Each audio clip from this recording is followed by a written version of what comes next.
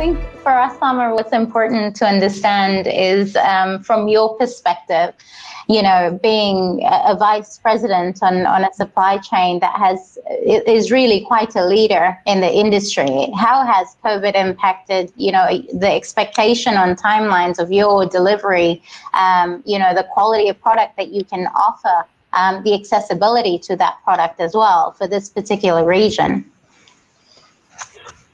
Well, I think initially when the COVID-19 started, we did have a slight impact, I would say, due to disruption in the workforce. Yeah. So there was a lot of uncertainties in the beginning. We did not understand, you know, who can go to sites, specific permissions. It took a bit of time until this was clear.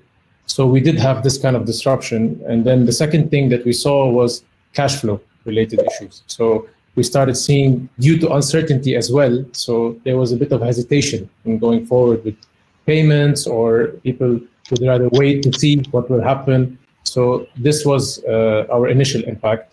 On the global supply chain, of course, we do deal with partners from all over the world. So we did get impacted by manufacturers in Europe, for example, like some of the panelists mentioned in Italy and Spain. These areas were hit, you know, pretty hard. So we did have specific delays, but I would say they were manageable. Nothing like that was too drastic.